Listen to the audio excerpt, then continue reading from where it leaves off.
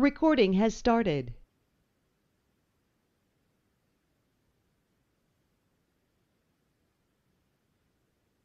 Okay.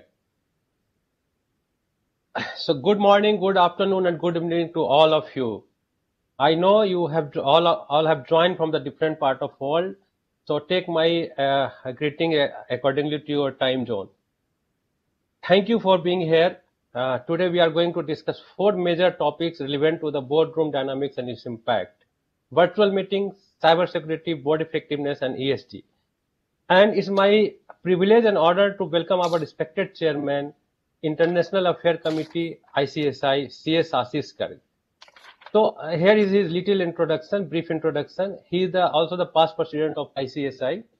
He is a postgraduate in Commerce and Economics and graduate in Law and a fellow member of Institute of Company Secretary of India, New Delhi, ICSI. He is practicing at high-end corporate law consultant since 2001 and last 20 years in the area of corporate law, organizational restructuring, corporate legal counseling, representation and appearance for the clients who are into the manufacturing, production, processing, service sector, whatever industry you can talk about, he is involved into that, and almost all over the world, many states of India. He has authored many articles and held press and media brief for the magazine, newspaper, TV channels, and given professional lecture in India and abroad.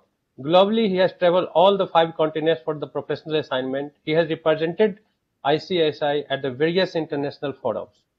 He was past president of the Corporate Secretary International Association Hong Kong, CSIA, and International Association of 14 countries along with the India, including Australia, Britain, Canada, South Africa, Singapore, Brazil, Kenya, and USA. This CSSI is catering to the needs and representation of for harmonization of the best governing practice in all member countries, aggregating to more than 100,000 members. I request him to please share his insight and enlighten us. Sir, please join. Thank you so much, sir. Thank you so much for the kind introduction. Good morning, good afternoon, good evening to all our esteemed guests, members, and professional colleagues who have joined us today from different parts of the world.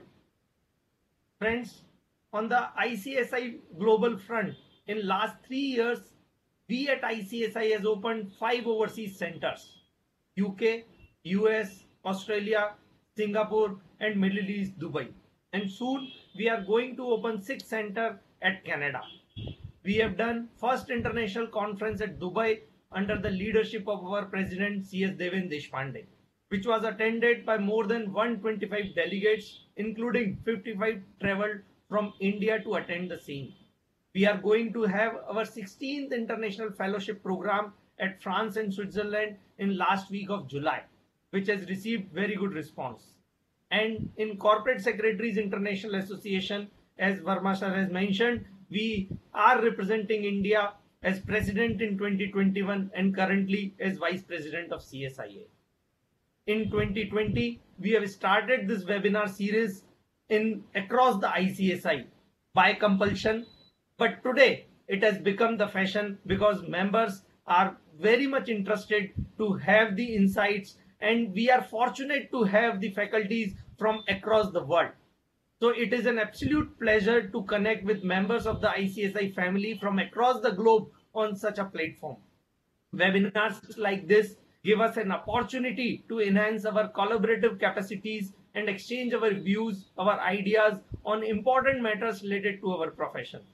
With the pandemic giving way to rapid acceleration towards online life, digitalization and automation have taken a significant leap forward. I am sure we all agree that this is going to be the new reality, and even though we have returned to business, it's no longer as usual. We are seeing regularly our board meetings, general meetings are happening on e-mode only. Even the Ministry of Corporate Affairs time to time has given the relaxations to hold such meetings and sending the notices and agendas on this virtual mode.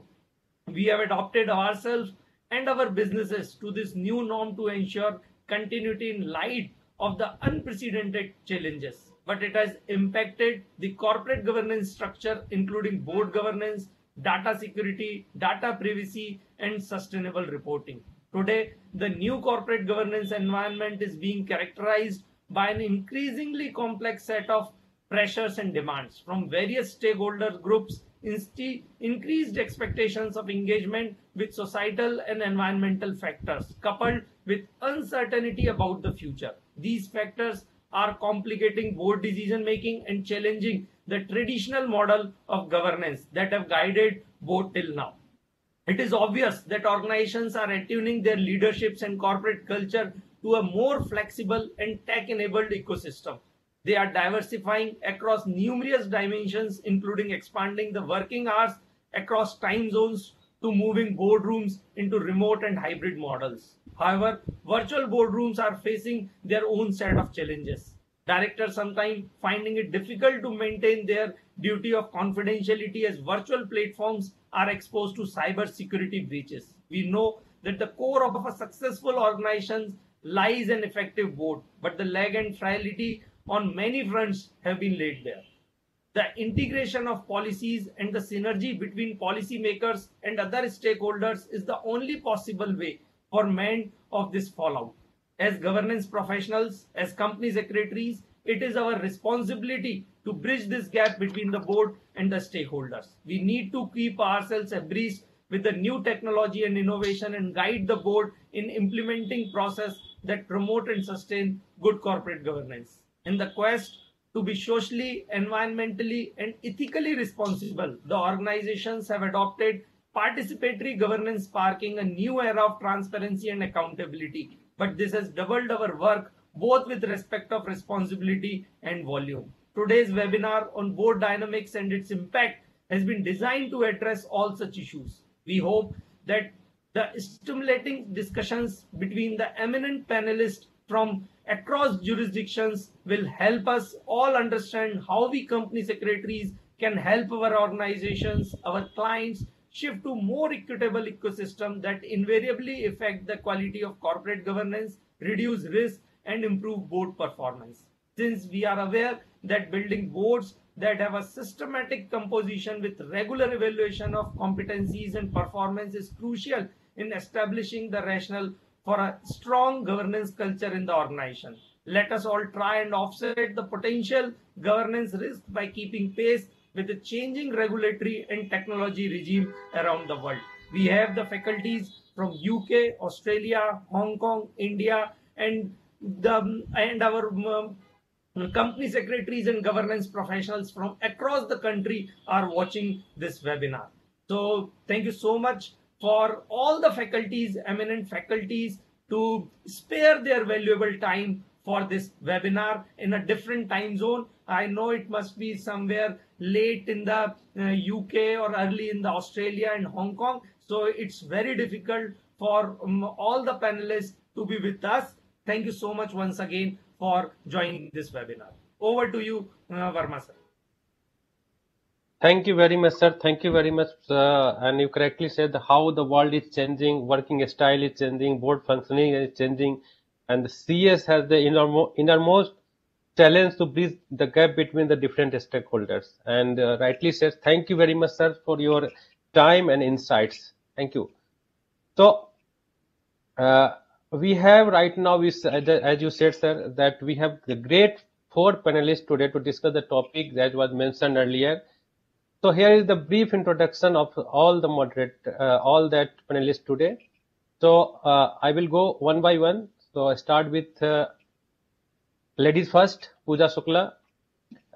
CS Pooja Shukla is a lawyer and a company secretary holding membership of 3 institutes internationally: CGI United Kingdom, HKCGI Hong Kong, and ICSI India. This has served as company secretary to various board and committee and various listed companies, bank and MNC internationally, operating in manufacturing, IT, mining, infrastructure, professional service, law firm, telecom. Oh my God, telecom businesses. She has also served as a consultant to FTSE 100 company, advising on corporate governance matters in India, Middle East, and Africa region. Currently, she teaches law and corporate governance in Hong Kong Metropolitan University. We are privileged to have Pooja on the board. Thank Pooja to joining us. Thank you. Now, Mr. C.S. Abhijit Mukhopadhyay. His name is itself uh, says everything about him. He is one of the oldest corporate governance professional in India. He is right now uh, President, Legal and General Counsel of the Hinduja Group and is involved in the group worldwide legal matter based in the group's headquarters in London. He is a board director in group companies in 7 countries. Previously, he worked in India as a company secretary, chief general manager, director, general counsel in several major companies. Abhijit graduated in the Commerce Honours Law from UK and India and the company and the Charter Secretaryship from India and the UK. He has been listed in the top 50 legal professional, top 25 GC, legal 500 most powerful list, and also in the list of top 99 general counsel from 31 countries. The Hinduja Group employs 127,000 people in 60 countries with a global annual turnover of USD 15 million. He was the vice chairman of the ICC Arbitration Commission and a member of the steering committee in Paris. He is on the advisory council of CCLS, Queen Mary University of London, and executive committee member of IVF, Confederation of Indian Industry UK, and liaison officer of the International Bar Association of the Global Corporate Council Forum. He has spoken globally and published articles in many countries. Sir, we are really privileged to have you on the board. Thank you very much, sir, for joining here. Thank you. The next panelist is Mr. Dhaval Gadani.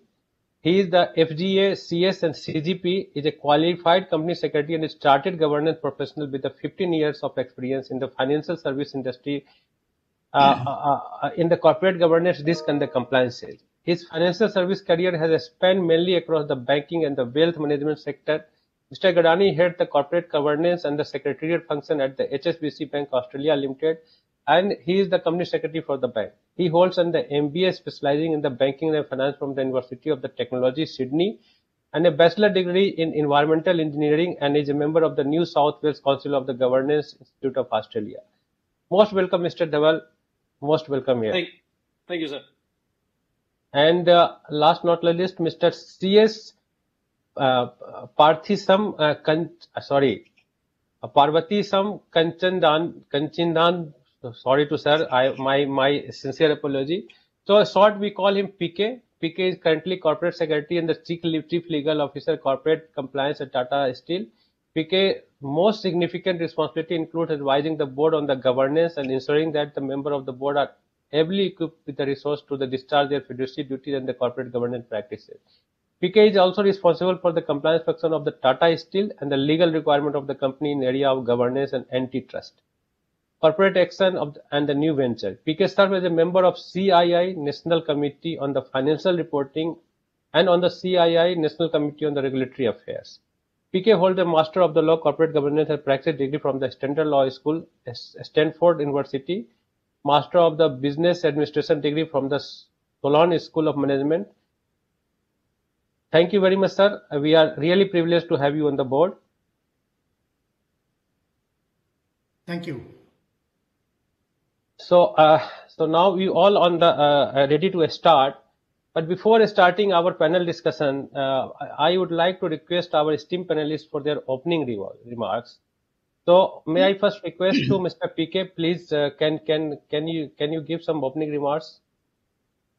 Thank you, Mr. Verma. First of all, thank you, Ashish, for having me in this conference. My gratitude to the Institute of Company Secretaries of India and, of course, the international chapter. This is the first time I'm actually speaking in a forum that's organized by the international chapter, and I'm happy to be here. And of course, good afternoon to all my co-panelists, and good afternoon to all the people who are actually participating in this conference. So this is a very important topic that we are discussing: ESG, corporate citizenship, board dynamics, and board effectiveness. All of the topics are, of course, cornerstone for corporate governance, and we as students and practitioners of corporate governance have to be mindful of these topics because these are changing fast, not just in India, but globally. And of course, I'm a student of corporate governance, and I'm also a practitioner of governance, and my perspectives today will reflect my orientation, not necessarily the opinions of my employer, but I myself, I'm an academician. So certainly you will find certain of the comments that I make will be quite academic in nature, but will be coupled with pragmatism and reality.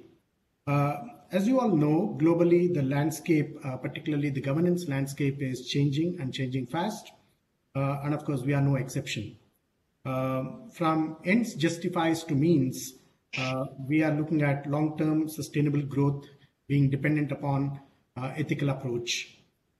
Inform others on a need-to-know basis to transparency is the order of the day. We all know how disclosure regime is changing both globally and in India, and particularly I think Indian regulators have been far more robust and far more into the future in making sure that our regulatory regime is par excellent. And I'll come to why I say so during probably the question and answer session. Domestic investors to global investors, people working for large corporations, people working for knowledge industry will know that you have investors who are really global, whether it's financial institutions, foreign financial institutions, or the PE funds. So obviously you are actually now looking at governance which is more holistic and global. From a compliance-driven reporting to a governance-based reporting, and I say so because all of us have had the experience of drawing up an annual report. If you really look at the annual reports of 2000, 2010 and 2020, the kind of information and the changes that's coming into the disclosure regime is absolutely stunning. It's no more tick box exercise. It's no more very compliance driven disclosures. It's actually extremely strategic. It's more holistic. And you will find more than half the annual reports today of global corporations actually being very, very governance heavy than being compliance heavy. So these changes are actually as a result of a fundamental shift in understanding the purpose of corporation. For decades, our understanding of the purpose of the corporation was that it is there to maximize wealth for shareholders. This is where we actually learned a lot of the theories of corporate law and corporate governance, but that's changing and it's changing fast. The momentum and support for stakeholder capitalism has actually reached critical mass, both in India and globally. Most countries and companies now recognize the strategic need to have stakeholder-centric approach and to have purpose of the corporation that's more holistic and comprehensive than just focusing on shareholders alone. Of course, they're important because they provide the capital, which is the fuel to the business. In a memo titled Further on Purpose of Corporation, Martin Lipton, who is the founder partner of Wachter Lipton, one of the leading global law firms, state that recognizing the underlying shifts in corporate purpose, a distinguished group of academicians from Oxford University have actually formed an enactment of purpose initiative.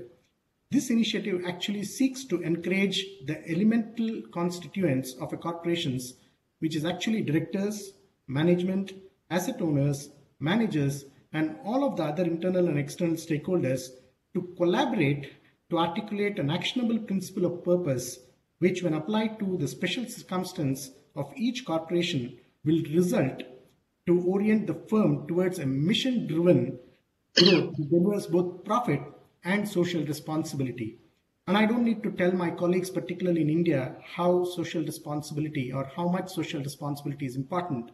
I think the Indian regulator is the only regulator globally, at least to my knowledge, who has made it mandatory that Indian companies need to spend at least 2% of their net profit on corporate social responsibility initiatives. I have not seen this happen elsewhere globally, and I think it's a marked departure from the erstwhile corporate law understanding of maximization of shareholder wealth. Indian regulators, as I said, have taken leadership role in pushing the stakeholder capitalism to fore.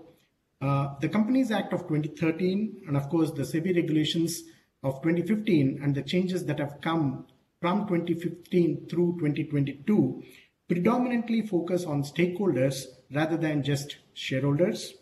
India is, as I said, possibly the only country to have codified few provisions in giving flip to the stakeholder-centric approach. Aspects like the CSR, the directors actually owing a duty to the stakeholders. I mean, I've again not seen much of codified law which wants the directors to discharge fiduciary duties to the shareholders, to the customers, to the suppliers, to the employees, to the government, and to the environment. India is one such jurisdiction which has actually codified the fiduciary duties of directors to stakeholders. And of course, the recent changes that SEBI has made in terms of disclosure regime, wanting companies to adopt the business responsibility and sustainability reporting, BRSR as we call it. And these requirements actually go a long way in changing the culture and governance ecosystem. And I'm sure all of us are very cognizant of that. These underlying shifts in the purpose of the corporation and the governance framework will mean that all of us, the corporations and of course the governance professionals, have to focus on the long-term strategy and value creation, engagement with stakeholders and not just shareholders, be sensitive to the community around the company's operations. And I'll come to this slightly more in detail when I take up the question and answers. ESG is no more a compliance mechanism now. It's turning out to be a very strategic intervention in the sustenance and longevity of a corporation. Boards and of course managements need to focus on deeper intervention when it comes to ESG parameters. Externally too, institutions like the International Sustainability Standards Board is working towards delivering a comprehensive global baseline for sustainability related disclosure standards that will provide investors and all other stakeholders with information about companies' sustainability related risks and opportunities so that it helps them to make a very intelligent decision making.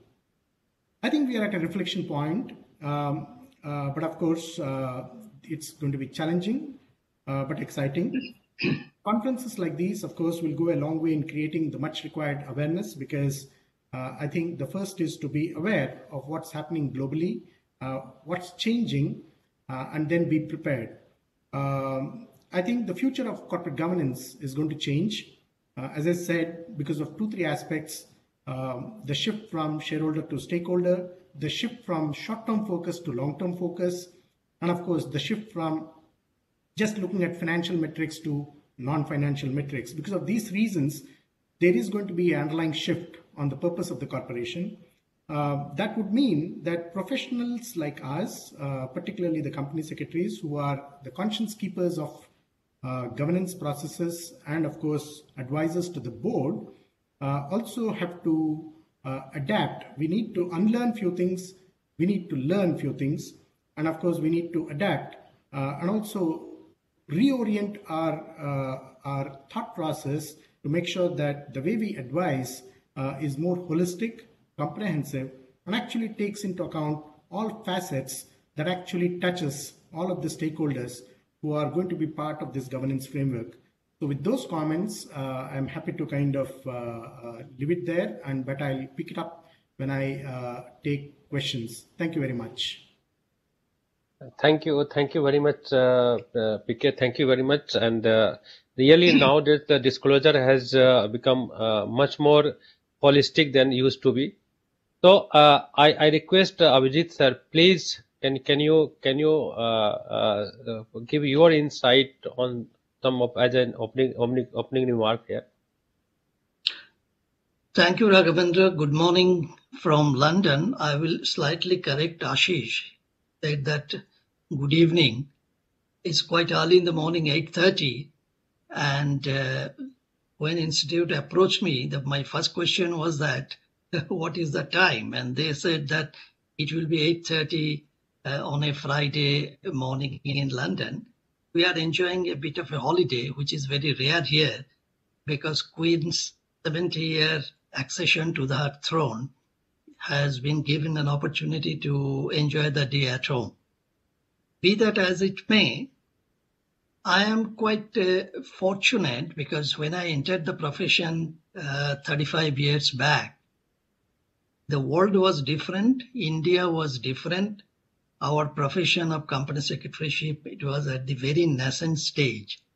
And like a father, I have seen that how the entire world has changed, especially in the legal profession as well as company secretary's profession and role, basically. And it gives me enormous pleasure to see today company secretaries, they are no longer acting as company secretaries. They are acting as directors on the board. They are becoming a part of the decision-making process. So therefore, what PK said, I pick up from there, that it is important that we should update our knowledge to make sure that we are completely updated. Now, as I see it, as an introduction, since Raghavendra is looking at the watch, I can promise that I will not spend too much time on that. But I want to just lay the foundation of today's very interesting discussions. As I see it, that the world has changed, our profession has changed, and like our Prime Minister, he is very fond of having acronyms. I have also developed an acronym called TERR. TERR. T is technology, E is economy, RR is regulatory regime. Our entire profession has undergone changes in the last 15-20 years because of these three factors, basically. And I will touch upon them very quickly because you are all aware of it. I will not say something which you don't know. Technology. When I started 35 years back, hardly there was any technology, and we got excited when we used to get in fax the signed copy of a share purchase agreement or a joint venture agreement. The world has changed. Now nobody knows what is a teleprinter and what is a fax. Now we are talking about the age of artificial intelligence, and I have been writing articles on this.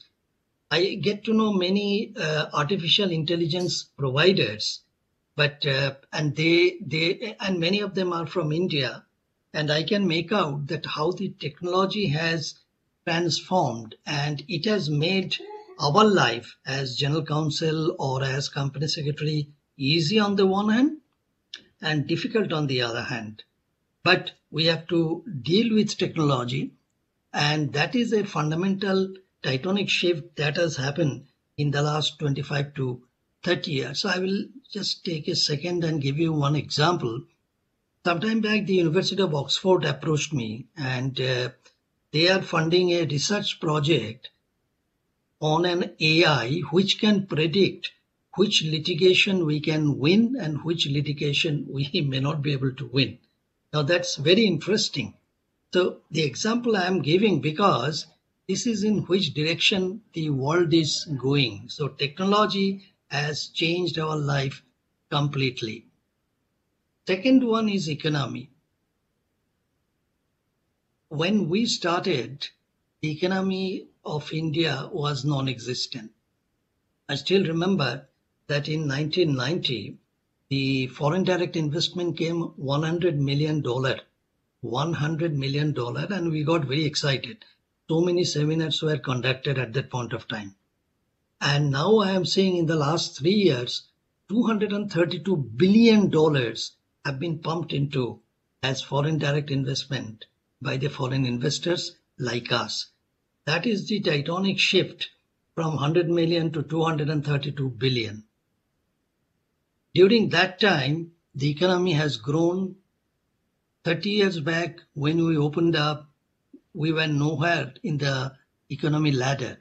And today, we are in the 5th position. 1991, when I look back, economy size was $285 billion. And today we are talking about $3 trillion. And there is every possibility, as the Prime Minister says, we will go for $5 trillion economy in the next couple of years. So these are all the changes that are taking place.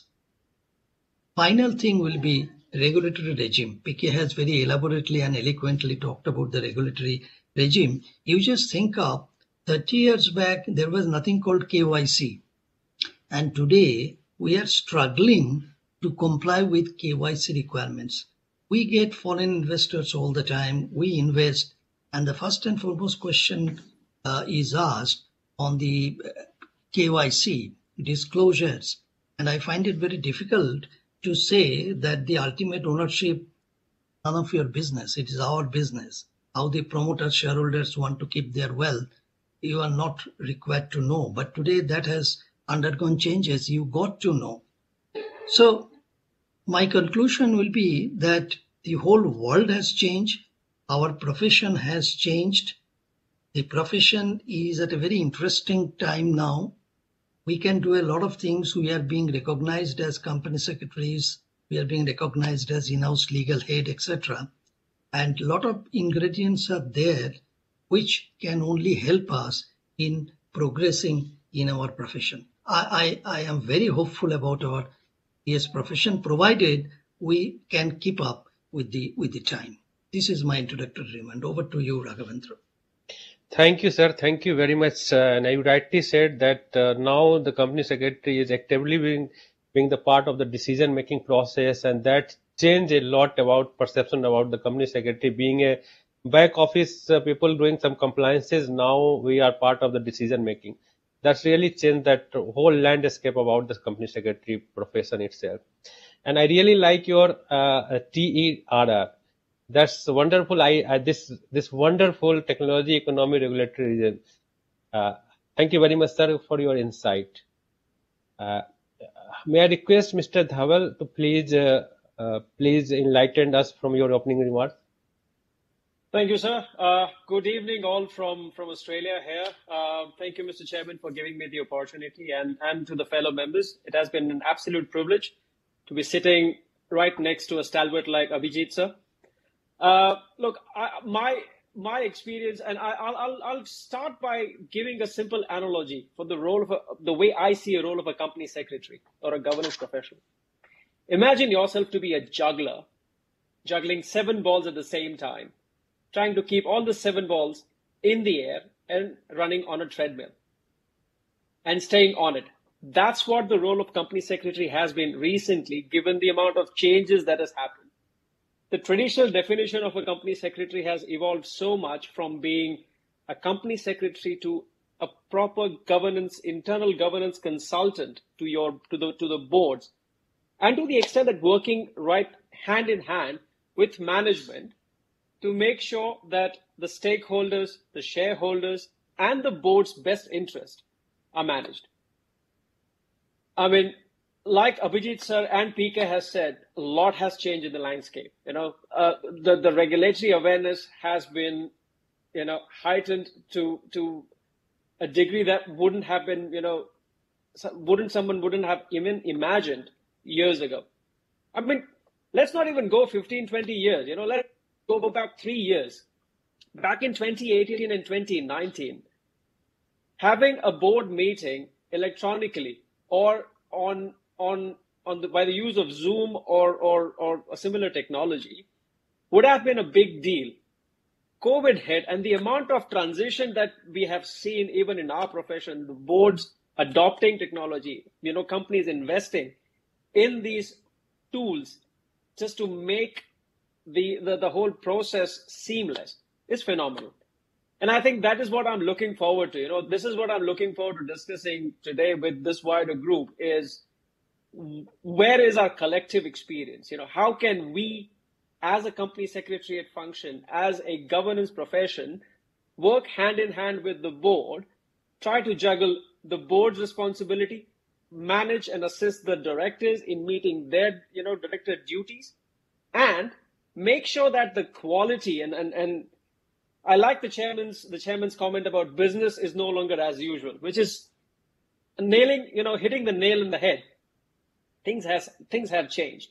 It is ever evolving. And I think we as a profession are those multitasking experts, the way I see it, that we have to keep all the balls in the air, be it working with management, working with risk, working with compliance, making sure that the entity exists. I'll quote one of my local colleagues here, Mr. Jogendra Sharma. And I remember him saying that a company secretary exists when the company is created and is still there when the company ends. And and the company secretary, manages the end-to-end life cycle of this entity or this organization.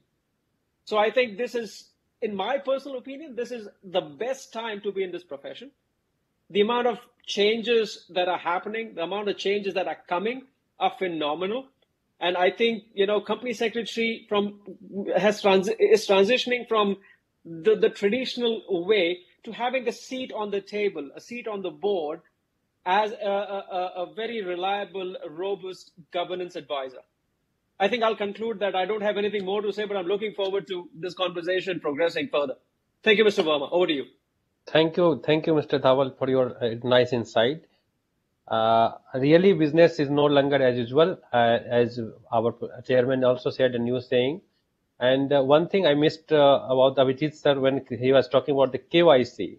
Sir, I'm trying to open a bank account in UK. I have incorporated a company there for my organization. It's now 1.5 months. We are nowhere. So that's how the tough in the KYC these days. So thank you, Mr. Dhawal, for your time and your insight. May I request Ms. Pooja to please share your views and enlighten us, please. Thank you, Vermaji. I think no matter which country you belong to or where you are working as a company secretary, your role is ever expanding. So I think when we started thinking with that kind of narrow-mindedness that, I would be involved in board meetings, I would be involved in form filing. But I think professionally, I have seen that, there was a need that I had to understand in depth, at an in-depth level, what kind of laws prevailed around the business of the company. So I had to become a lawyer. Then I understood, I have to understand the compliance perspective. So I have become a compliance officer.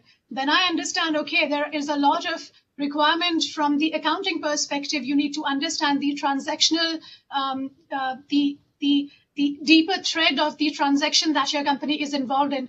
So of course, I have to understand the accounting aspect of it too. And then dealing with the banks, all the resolutions that you need to keep with you. Also, boards, their first port of call is always the company secretary, because boards have, that kind of trust. And as a company secretary, you are the bridge between the board and the, rest of the stakeholders, and you are in between. So all the questions get thrown at you, and somehow you become responsible to everyone. Of course, in many aspects, you also share the liability. So I think from my perspective, I can never say that this is the exhaustive role of a company secretary, because it is always expanding. And I cannot even pinpoint that this is my job description, and for the next 10 years, I'm going to do the same thing. I cannot even say that for the next one day, because some new challenge is going to come in, and your board is going to require you to give your expert opinion, because they are the ones who will require to, take up the liability. And of course, since they trust you, since they are in a way dependent on your expert opinion, so you have to make sure that whatever input, whatever output you are giving to the board, it must be perfect. So I think this kind of perfectionism, I should use the word, the way the whole of the core structure of the ICSI has, kind of imbibed in us. This has been really, really helpful to actually become a company secretary from the course materials that we studied. Of course, a lot has changed. Even if I sit on my desk now and if someone asks me, Pooja, are you ready to be a company secretary? Do you have 100% of the information? I would always say no, because I do not know what kind of notification just now some kind of regulator has issued. I do not know what kind of new rules suddenly has become applicable. I do not know what new filing requirement suddenly I am a part of. So there is no way that you can always know 100% of the, the circumference that you are a part of. It is always expanding, and new kinds of challenges keep getting thrown at you, which I think is a very good thing for us to develop. I am not the same person as I was 10 years ago. I am not the same professional that I was even yesterday. And I think even in this webinar, I'm going to learn a lot from all the esteemed panelists from different countries, and the kind of exchange we will have. Since we have newer and newer requirements always, I think the latest, hottest topic that these days company secretaries are generally required to deal with is ESG. From Hong Kong perspective, I can say that this is, of course, for the rest of the world, it is an older thing, but for us in Hong Kong, it is slightly new because in 2020 only it became a mandatory requirement in Hong Kong. And I want to tell you a little story, a little bit of history, how ESG started. Well, I think ESG has always been a part of business world, probably hundreds of years ago. You know, each time you talk about your business, you should be able to explain to your stakeholders, to your shareholders, how you are able to, get that kind of profitability and the care or nurture that you have for the environment or the society or community. But officially, it started in 2004 when the United Nations Secretary General Kofi Annan, he actually wrote personal letters to a lot of asset managers, fund managers, asking their opinion that we need to draft some kind of system which connects the environmental, societal, and governance part with the business models that you have.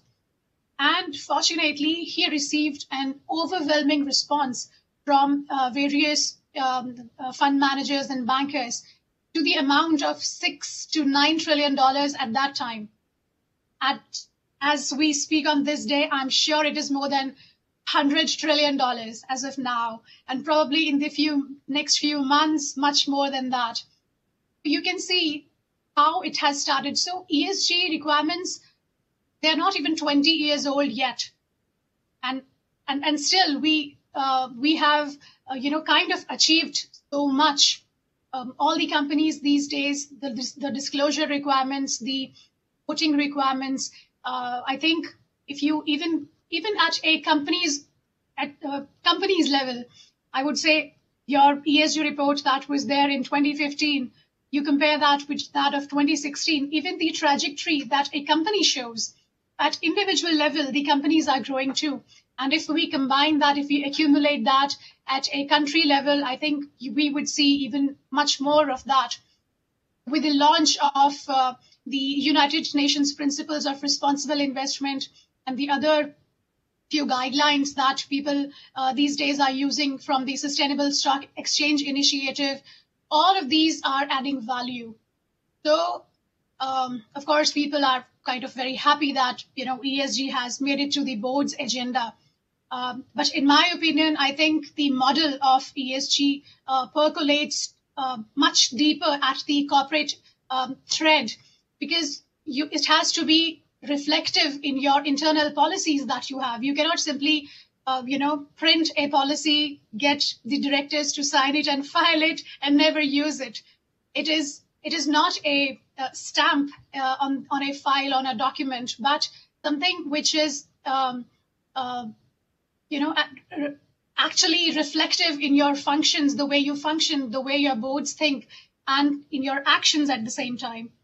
So I think ESG kind of defines a company secretary's role in the ever expanding universe, because we are concerned with the climate change. We are also the first person to reach out when there is any kind of litigation from environmental perspective, from the pollution perspective, or switching over to renewable resources, what kind of board meetings we require, what kind of approvals, internal approvals we require. Then we are never, it never happens that as a company secretary, you are not consulted when there is anything changing from the legal side, employment contracts, generally it is the company secretary on whose shoulder it always lands up on. So from the S perspective of ESG, I think we have a very responsible role to play. We also have to, and of course, from the G perspective, governance perspective, of course, we are the holy grail of all the responsibilities, the board structures, your anti-money laundering policies, anti-corruption policies. So I think ESG, in a way, kind of sums up how the ever evolving role of a company secretary is even going to expand further, and how the boards are going to rely on you. There are so many indexes now, ESG rating agencies, and you might have heard of MSCI ESG. From Hong Kong perspective, we use Hang Seng Corporate Sustainability, Thomson Reuters, Bloomberg, Dow Jones. And I think from professional point of view, with the hitting of coronavirus, I think it has kind of exposed the clear divide that we saw. We saw clear winners and we saw clear losers. Those who had prepared themselves from the perspective of making their business flexible in terms of how sooner, how easily they could go digital. These companies have come out to be strong winners, and those who could not cope up suddenly, have kind of vanished. So from the company secretary perspective, from the birth of a company, I should say, before the birth of a company, you get involved. And after the company is dead, you are still responsible. Even after the company is dead, you are still a part of it. So we have our responsibilities do not go beyond the life cycle of a company. So I think from every perspective, with the technology growing, our role is definitely going to expand much more, and the more and more ESG compliance that is coming in. And further, maybe in the next 5 years, there is a newer version of, a stricter version of ESG that is coming in. And of course, as a company secretary, you receive a lot of resistance too from the company itself. And I quote the Chamber of Listed Companies in Hong Kong. They said when the ESG was launched in terms of a mandatory compliance, they said this ESG requirement is cumbersome. So you can imagine, as a professional, when so-called your Chamber of listed companies and your employer, there's of course, you, from your personal perspective, you want to offer much more, but there is a as to how much you can do, that kind of fire, whatever is the right way to say it. Maybe you cannot go beyond what your employer is wanting to do. But from the company secretary perspective, we have to follow those boundaries and see how we can deliver at our best. I think, to conclude, I think the ever-expanding role of a company secretary is going to even expand even more. Over to you, Varmaji. Thank you very much, Pooja. Thank you very much. It was wonderful that you said ESG. And these days, we all, company secretary, we used to be part of the board meeting, and ESG and the diversity and the inclusion is the part of every board meeting agenda right now. And one thing I noticed from your what you said, the learning is the key. And for us, the company secretary, law is the ever-changing subject, and that's so the compliance requirement. So always learning is the really key, is that we keep learning every day and keep updated as the law or regulatory changes across jurisdiction. So wonderful. Thank you very much. Thank you very much. And now we are moving to the panel discussion, and it's my I hope my all panelists are ready for that, and I request that all the audience and all the viewer, please ask the question, free to ask the question and put your question in the chat box, and should not wait at the last of the discussion. Keep asking the question as when you feel that you need to ask the question, and we will reply while we are talking on the subject. So thank you everybody for joining. So like in the opening remark, we all discussed about and the Abhijit sir has emphasis more on that, the trend of the technology and the artificial intelligence, everything. So taking from there, right now, and our chairman also mentioned about the virtual board meeting these days, is that the need the virtual board meeting. So the demand for the virtual board meeting is there for the longer period. And now many government has also recognized its need and provide some flexibility to the organization to hold its board meeting through the video conferencing, with some exception. Obviously, from the India perspective, financial cannot be approved through the VC. But COVID-19 brought challenges to comply with these guidelines, and at the same time, it provided some opportunity for innovation also. Literally, I would like to say that the world has changed because of the COVID-19 a lot. So PK, from the India perspective, the role of board has been codified in the Company Act and under the SEBI. But this COVID-19 has brought about a new challenge and opportunity. In this time, how board are operating, what are they doing to enhance their way of working, is the role transforming? Can you put some insight on that? Sure. Thanks, Mr. Verma. Yes, the role of the board has changed, certainly. The role of the board is no more ceremonial, particularly for students who studied the Companies Act of 1956 and people who are studying the Companies Act of 2013, and people who handled boards in 2000s, early 2000s, and people who are handling the board now would clearly find a sea change. It's no more ceremonial, it's no more compliance based. The agendas are not just noting of minutes or noting of compliance certificates or noting of circular resolutions passed or noting of general notice of interest, etc., etc. Of course, these are important. These things are supposed to be done, and the boards do it. Every board do, and so does the company secretary bring up all of these things before the board. But I think the role of the board has become more holistic, because if you really look at the agendas, the discussions and the decisions that are expected from the board, you will find the boards actually now discussing larger strategic issues, issues relating to risk management, issues relating to succession planning, issues relating to compensation, issues relating to cyber security, issues relating to environment, issues relating to climate change, issues relating to health and safety of the workforce, etc., etc. So obviously, the role of the board has become extremely comprehensive. It's changed, and of course, as officers of the board, we have to also change. While we have studied the corporate law, while we study securities law, but I think our own perception of how the board works should change, because it's more holistic. The board is now discussing every aspect, from societal to governance to risk to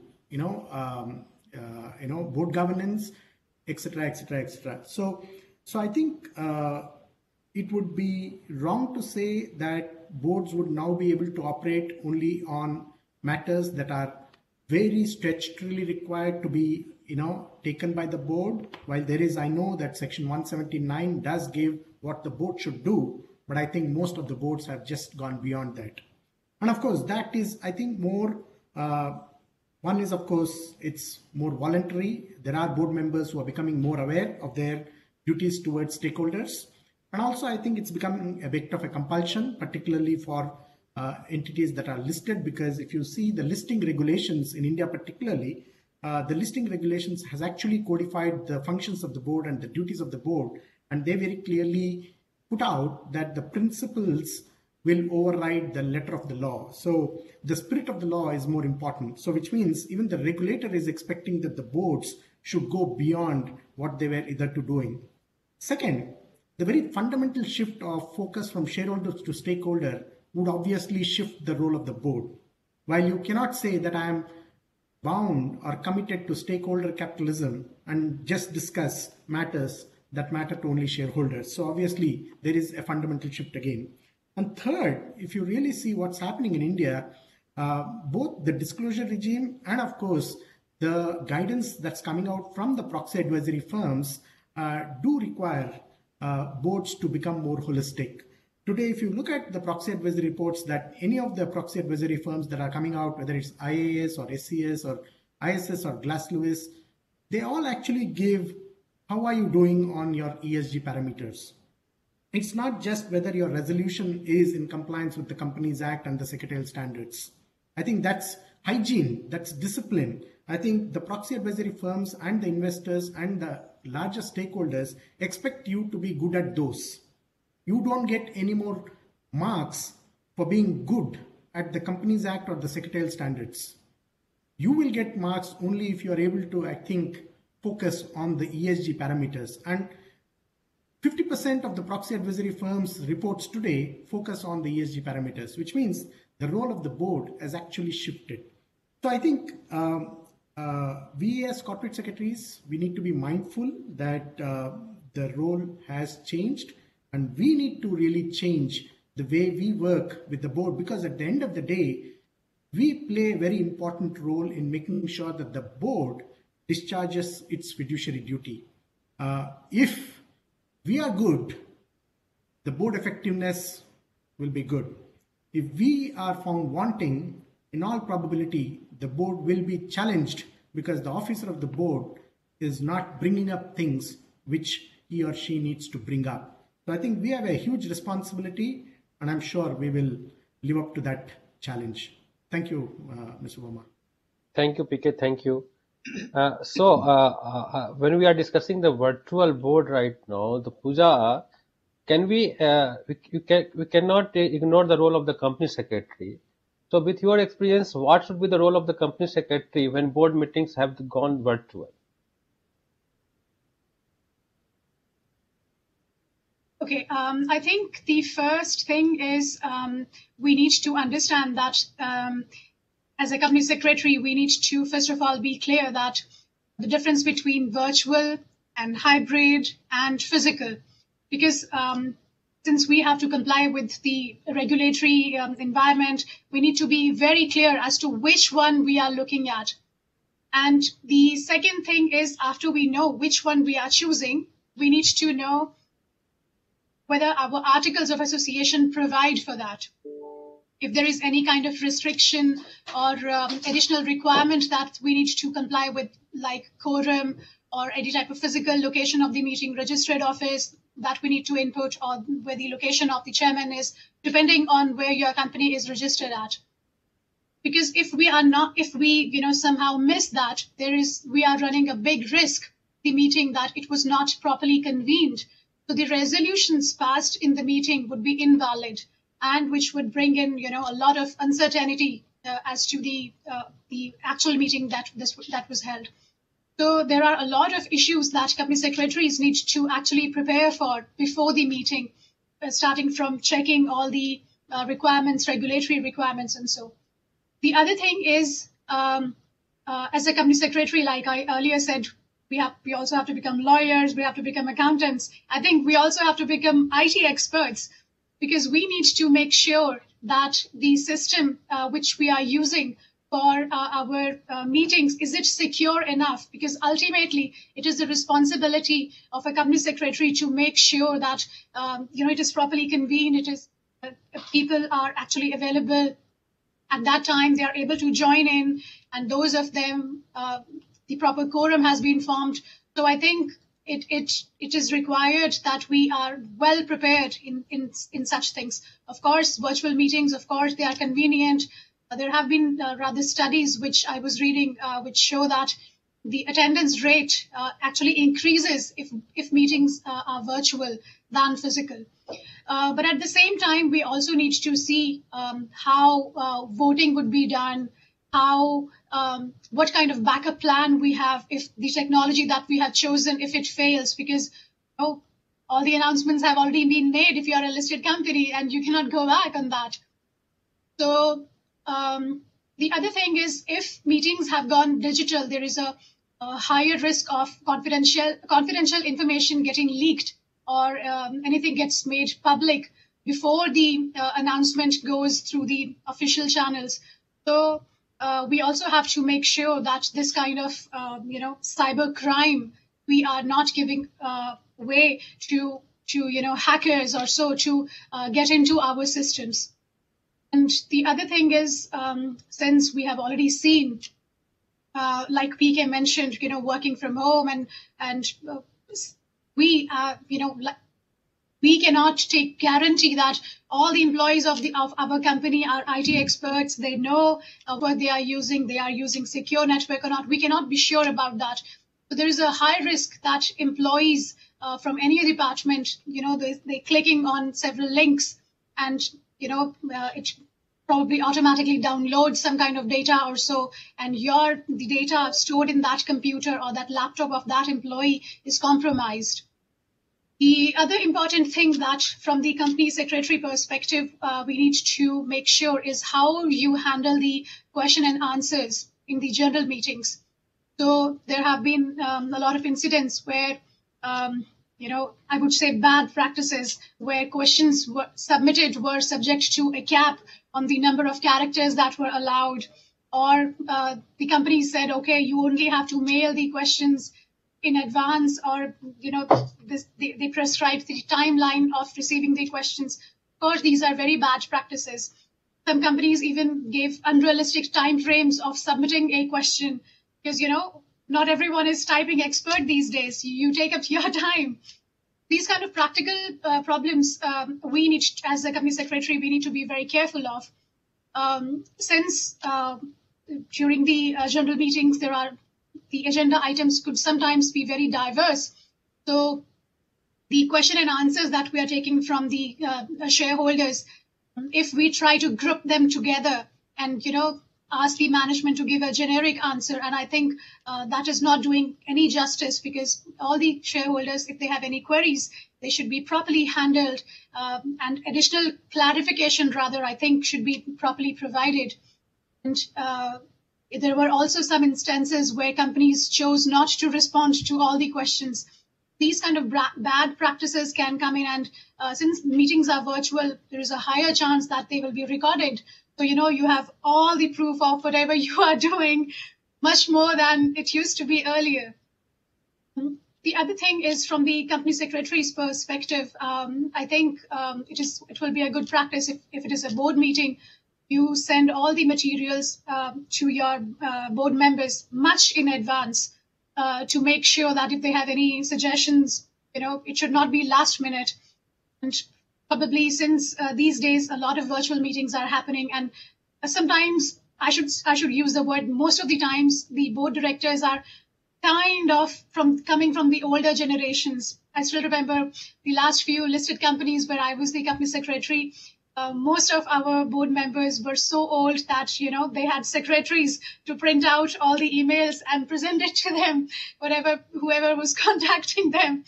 So with these kind of board members, when they are sitting at home, you cannot imagine that, you cannot simply trust that I have emailed you and that person would be able to go through all the documentation.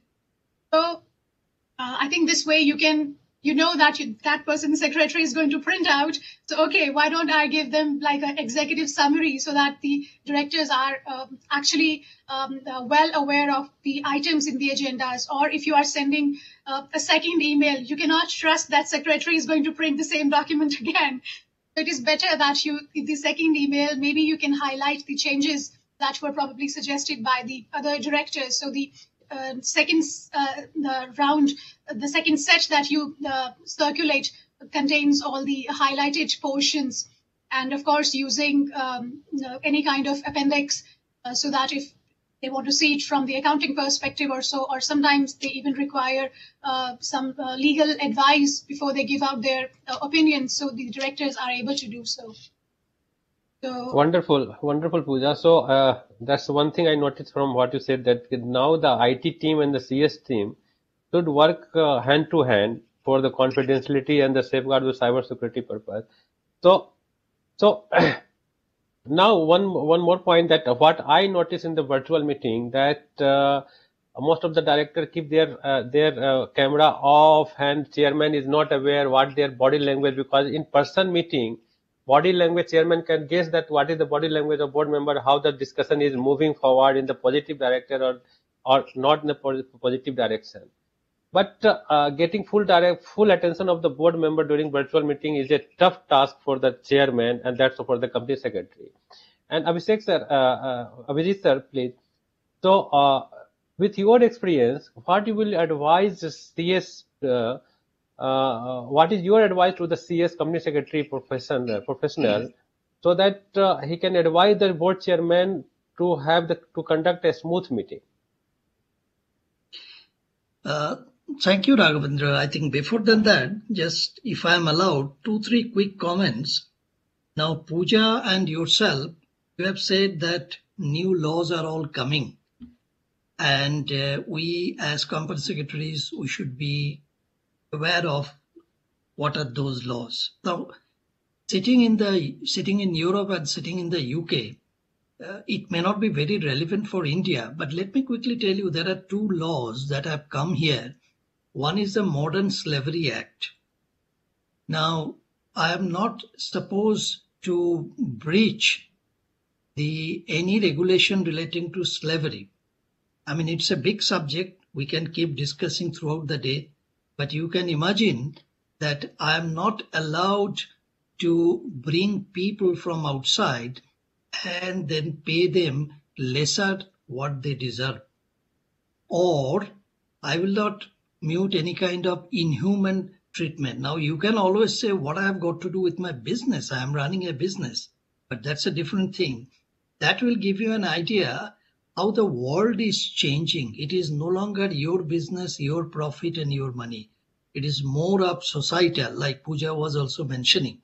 So Modern Slavery Act, not only you have to comply, you have to put your modern slavery statement in the website of your company. You have to give a statement in your annual report. Another interesting, I was just noticing in April, the European Parliament, they have passed a regulation and it has been sanctioned by the European Parliament.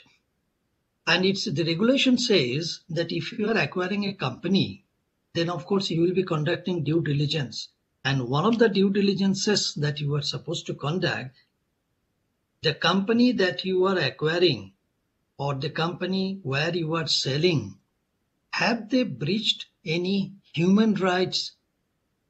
So therefore, the breach of human rights, you have to see while you are doing the due diligence. So therefore, again, the question comes, what I am supposed to do? I am acquiring a company. I don't know whether human rights have been violated or not. And I will say that the whole purpose of bringing this particular legislation is of a particular country where Pooja is now living. So you can imagine that which country I'm referring to. Now, so therefore, these new regulations are all coming. Coming back to PK, he has said something very interesting. He said the role of board has changed. I mean, I can't more than agree, because I myself so far in the last 30 years must have attended, arranged, organized more than 2,000 board meetings. And today I sit on the board of many companies across jurisdiction of 9 to 10 countries. So I'm seeing if you ask me, Raghavendra, tell me in one line, how you are seeing the transition 30 years back to today. I will say 30 years back, everybody would love to become a director. Today, nobody wants to become an independent director. You are seeing this problem in India. I am seeing this problem around the world, because the kind of accountability, responsibilities, all these things have been bestowed on the independent directors, especially. Certainly, nobody wants to become an independent director. In fact, in one of our group companies, I have been asking the executive chairman, better you step down, because your continuing as executive chairman gives so much responsibility. Then it is difficult for you if tomorrow there is an issue. In one of our group companies, we have got American CEO, and this gentleman was so much worried that are we doing business in some of the sanctioned countries?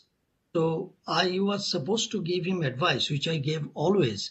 And we have lost millions of dollars worth of businesses because these were all sanctioned countries. So what I'm trying to say is that as directors, these days you got to be so much careful, responsible. As company secretary, it is our job to really keep them informed what's happening.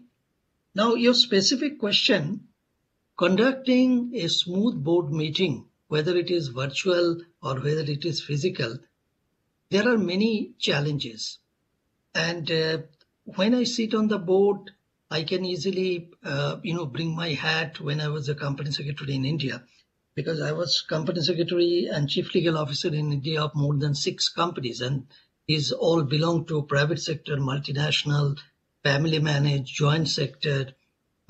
So therefore, I have seen how difficult it would have been for the chairman to conduct a board meeting without the active help of a company secretary. And a company secretary becomes a very effective company secretary if he thinks that I have to manage the entire board, and that's very difficult. Now, this itself is such a big subject, it can't be covered in 5 or 10 minutes. But it is possible that a company secretary can play a very conducive role with all the board members, so that the chairman's job or the CEO's job or the managing director's job becomes very, very easy. For that, a couple of tips I want to give as my role as company secretary. One is, please consider all the directors as your clients. It may consist of your executive directors, non-executive directors, independent directors. There may be government directors. So there may be eminent people. Please do not, I repeat, please do not differentiate between your working directors or old-time directors and the rest of the folk. If you can earn the respect, confidence of everybody, I will tell you, it will help your chairman to conduct a very, very smooth board meeting. My second tips will be that please be transparent, please be forthright. We are not supposed to play politics. Okay, so therefore, if you are very transparent with Raghavendra as a director, who could be an independent director, and PK as a whole-time director of a company, I would like to be transparent. Whatever I tell to Raghav, I will tell the same thing to PK. I'm not going to discriminate. Now, if we do it over a period of time, you will be able to gain huge amount of respect from the entire board. So when you stand up and try to say something in a board meeting as CS, my experience is that the whole board will listen to you. Third factor is that please do not be economical in terms of truth and the board papers. Whatever you are sending it to your chairman, whatever you are sending it to your working directors, make sure that a whole-time director, whatever he gets, same thing, a non-whole-time director, an independent director, a non-executive director also get the same thing. So this brings you, more on par, and you will be able to earn a lot of respect, etc., from your entire board.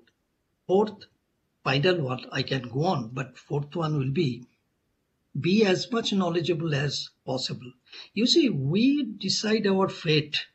Now, I have seen company secretaries always screaming, cribbling. I have seen general counsels, koi puchta nahi, nobody is worried about us, nobody is bothered about us. Now, work will not come to us. You have to go to the work. I cannot demand respect that, do you know, I am the company secretary, I am the GC, so please, give me respect. No, you have to command respect. And the way to go is your knowledge, your ability to, explain things, your ability to be a part of the decision-making process, so that people realize you are not only a law person, you are more than a law person. You have got overall visibility of everything. So therefore, they will, at the end of the day, in a board, nobody discusses law. Law is a byproduct of the decision-making process, that I can't do anything without complying with the law. Now, you company secretary, if we restrict ourselves only for law, we will not be able to earn that kind of respect. If we say that this is the law, but let me try to give you some decision also, it is up to the board to decide whether to accept it or not accepting it. Now, this combination of both law and the decision and the commercial aspect will really put us into higher pedestal. And all these things, if you have got what I have seen as a director, and in some of the companies, I am the vice chairman also on the board. I have seen that once you have got a very good company secretary, which has been able to earn the respect and confidence of the entire board, your job as chairman will be quite easy.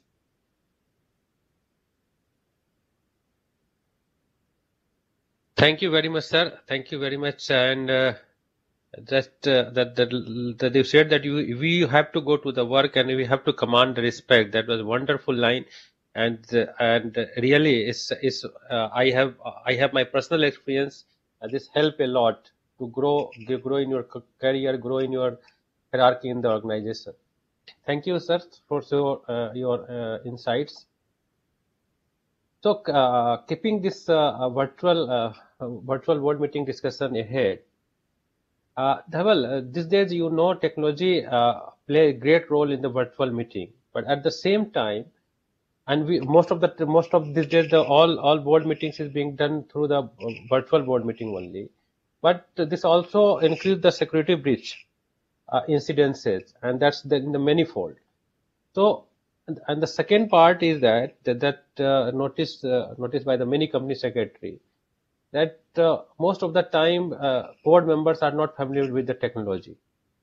So, what steps would you recommend that will help overcome these issues and make the move from the in-person to the virtual board meeting easier and fruitful? Raghavendra, let me tackle this question in two parts. One aspect we're looking at is getting acquainted with or adopting the tools that we have at hand.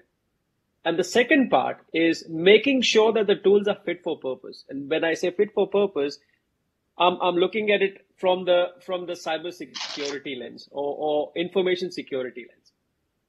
So part one, question about, how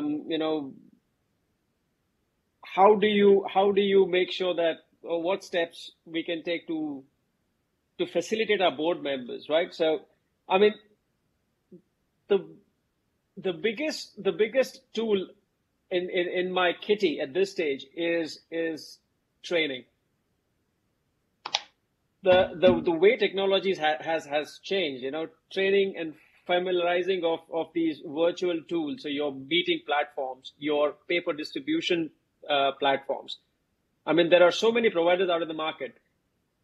As an organization, and I'm talking as an organization, not as a company secretary, but as an organization, rolling out a tool that suits your needs or the organization's needs, which is fit for purpose, is your starting point.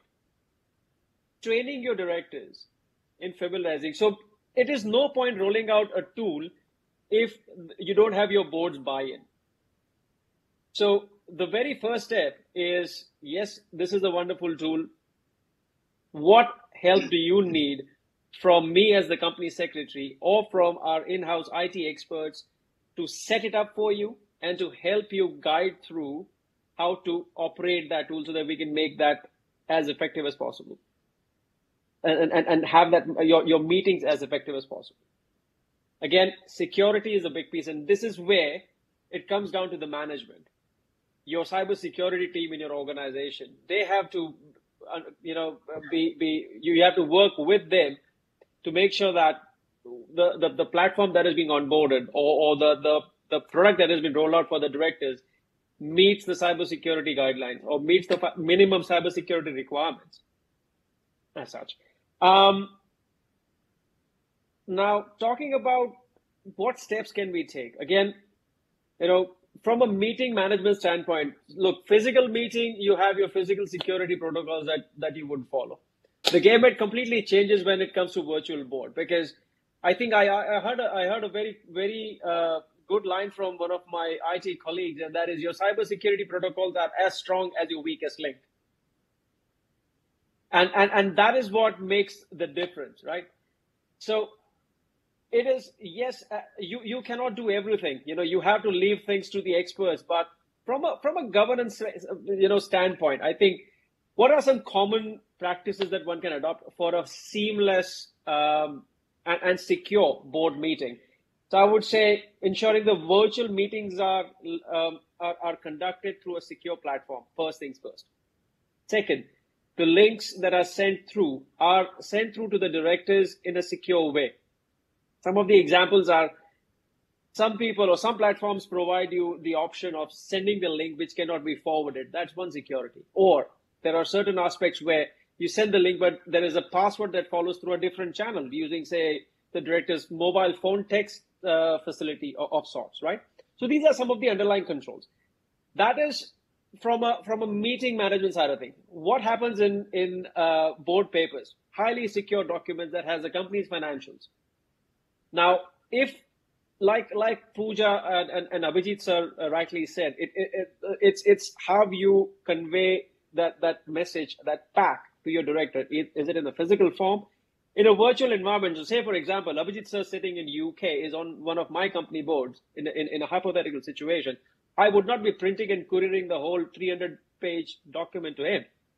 One option is email, but then it is up to me to make sure that email channel is secure by putting it in the password protocols or that. Or the other is, well, why reinvent the wheel when there are secure providers out there, which are really famous, who provide that sort of a secure environment for you as the company secretary to upload those documents securely, and restricting the end user downloading and printing it. That, to an extent, mitigates that underlying risk of loss of, say, for example, if I'm holding a 300-page document on a metro, on a train, and if I forget, that's my company's financials out in the market.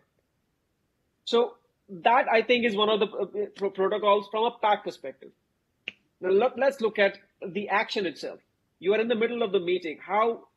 What best can a company secretary do to make sure that the entire process is secure?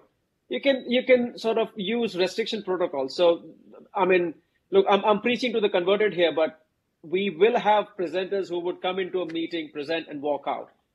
Now, as a company secretary who's setting up these meetings on a virtual basis, you can control who comes in. You can control who gets access to that link or that meeting link. You allow the person to come in. Once their update is done, you politely move them into a waiting room, a virtual waiting room, or exit them graciously with the chairman's permission, right? These are some of the common. There is no exact science to it, but these are just secure, common sense approach where you can help make your entire process seamless and as secure as possible. Again, as and when things evolve, I think there are bigger and better things. Yeah, thank you, Dhaval. And your answer take us to the cyber governance, because what we're talking about, that the robust cyber governance in the organization. So before going to the cyber governance, there is a question about the board practice, and I request PK to take this question. Question is, could you highlight few areas of the corporate governance or different practice followed in the boardroom of the world over countries including UK, Australia, Hong Kong, etc. Second part of the question is, and how different are they from the practices and principles followed in India? Thank you. Thank you, Mr. Verma, for this question. So I think, first of all, we need to understand, as corporate secretaries, we need to understand why is corporate governance important. We've been discussing this subject. We are discussing what aspect of corporate governance. But what is important to understand is, why do you need this subject at all? That's the most important question, and that's the elephant in the room. And corporate governance is required to protect investors, because there's always an asymmetry of information between the investors who actually provide the capital and the people who use the capital to do business and generate returns. So this goes back to the classic fundamental theory of there being a separation of ownership and control. The owner is actually not controlling the business, and the person who is controlling the business is not actually invested. So which means it's creating an agency problem, because if the management loses the investment, it's the shareholder investment which is lost, and not of the CEO and not of the CFO or not of the company secretary. So there are the whole lot of differences globally that emanate in governance practices is because of the fundamental problem that we are trying to solve, which is the agency problem. Now, world over, the agency problem is not the same. We think it's the same and we apply the same kind of solution to the problem. It's like taking a pill, the same pill. Say, for example, you take paracetamol for a headache, you take paracetamol for a toothache, you take paracetamol for something else. It doesn't work. It only works for the exact problem that it's supposed to be working for. For the rest of the problems, there are other medicines. Likewise, corporate governance practices will be different in different jurisdictions based on the problem that we are trying to solve. And that problem actually will go back to our ownership structure.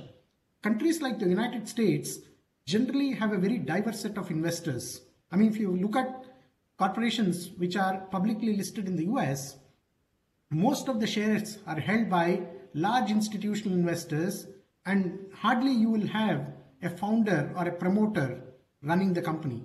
Whereas if you come to countries like India, countries like China, countries like Japan, you might find founders still being in control. They invest, they're in control, which means in the West, the agency problem actually is you're trying to solve a problem between the investors and the managers. That's called the vertical agency problem. Whereas in countries like India, you're actually trying to solve a horizontal agency problem, which is the problems that can arise between controlling shareholders and minority shareholders. It's not between the investors and the managers, but the problems might be across two sets of shareholders, one being a controlling block, the other being a minority. And that's where most of your agenda items as company secretaries, we need to be a bit more careful to see whether are these discussions or are the topics that are coming into the boardroom, are they being discussed for the benefit of all the stakeholders or shareholders, or does it actually create a conflict within the boardroom? That I think is the very first check. If you don't do that check, we will be failing in our duty. So it's very important to make sure that we structure the board agenda and call out the conflicts that potentially can arise to the board so that the board can discuss. If you go ahead and discuss matters which are conflicted, then of course the outcome in itself, the decision itself will get questioned. And that's where you have, particularly for listed entities, regulators wanting minority investors vote on transactions. For example, the classic example is the related party transaction, where you can't have a related party vote. Now, for example, SEBI did consider having appointment of independent directors being voted on dual basis, which means all of the 100% shareholders vote, but also the minority investors vote, and then whichever gets more goes through. But of course, that proposal is still not implemented. But I think it is prevalent in geographies like UK, where you have dual voting, being important.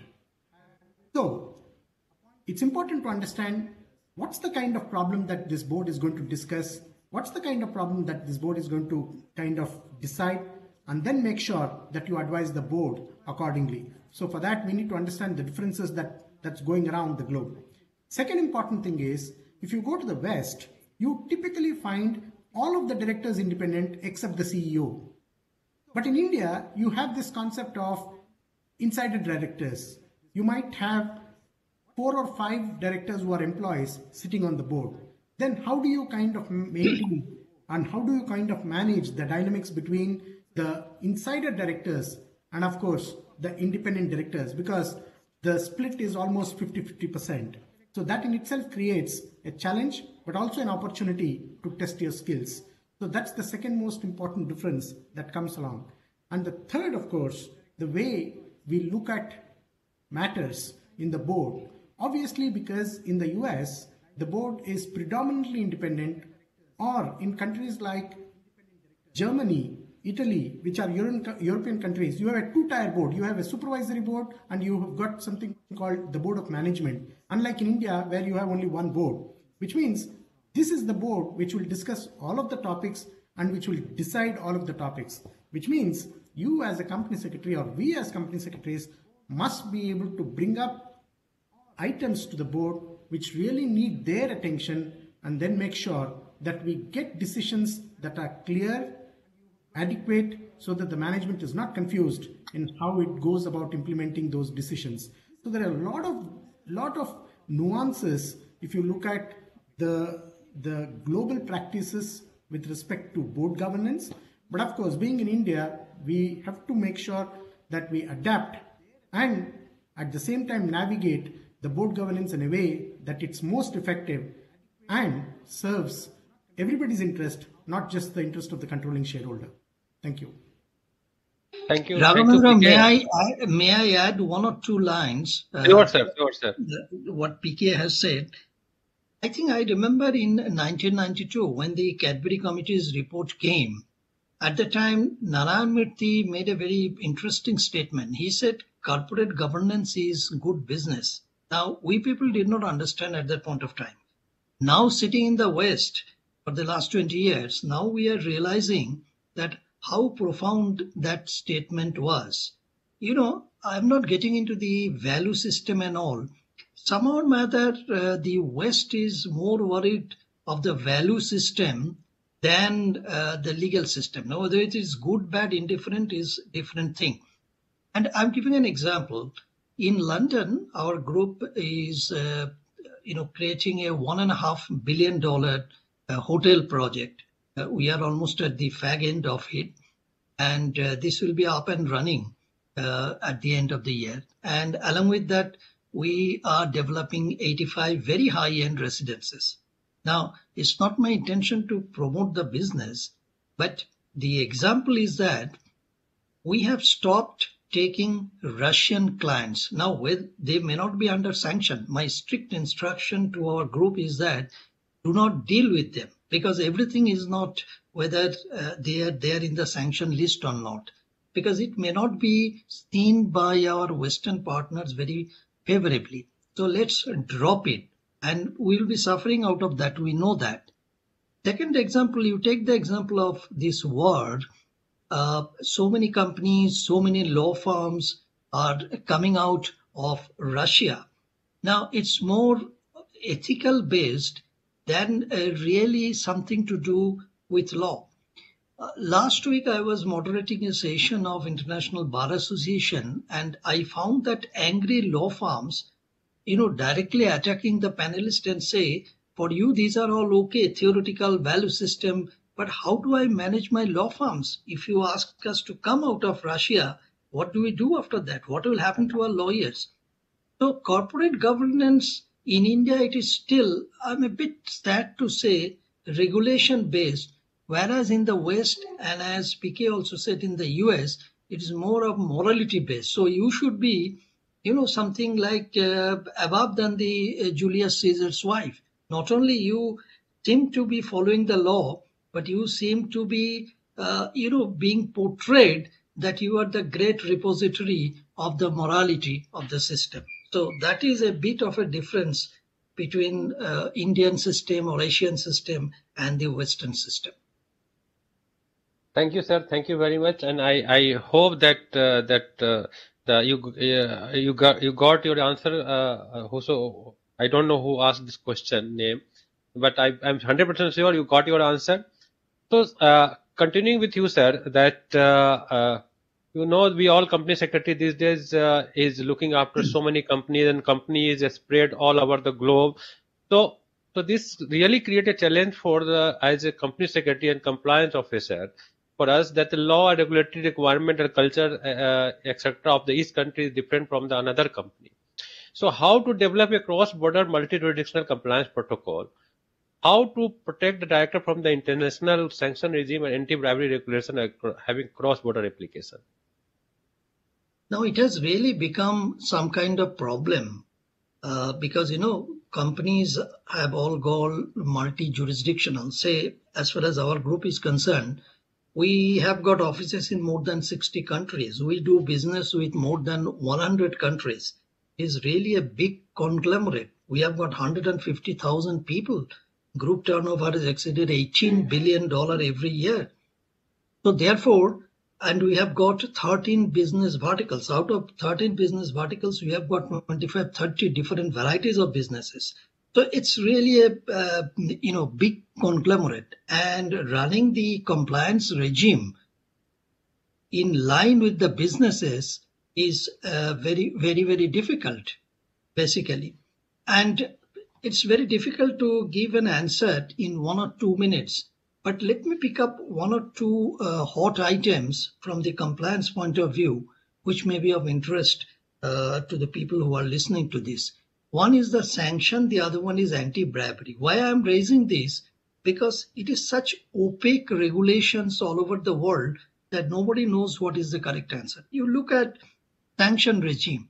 Now, sanctions are being imposed by US, UK, EU, etc. Now, do they have cross-border jurisdiction? No, absolutely not. But then, if you are really doing business globally, then you will find that you will be forced to obey the sanctions rather than, say that it does not affect us. Take the example of India. Now, when there were sanctions on Iran, India used to say that, look, it has got nothing to do with me. I have not imposed any sanctions on Iran, so I am permitted to do business between India and Iran. But definitely the problem is that if you are a multinational, and I have seen this example happening in many multinational. Now, if you are a multinational, if you are producing some product in India, and if you are trying to sell this to Iran by your Indian companies, like many Western regime wanted to do, the problem is that you will be squeezed.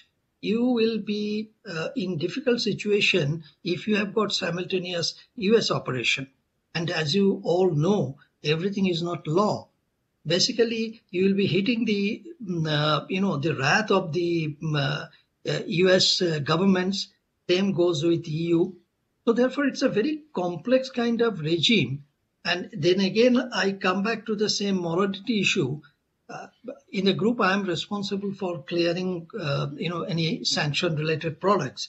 And I always take the view that let us be very, very careful and cautious, and let's not look into the law, because law-wise you will be permitted to do business with a particular country, but then you may be hit because of your US operations or EU operation.